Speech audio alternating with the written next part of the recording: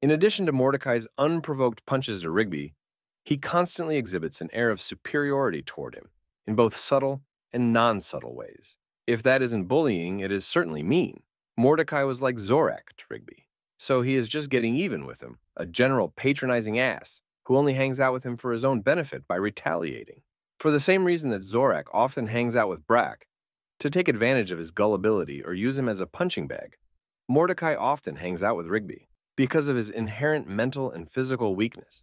Rigby finds it even more difficult to stand up for himself when he is the target of constant verbal and physical abuse, including but not limited to verbal abuse, insults, bullying, and physical torture at the hands of Mordecai, Skips, and Muscle Man. And I think if we are comparing, Muscle Man is much more cruel than Rigby.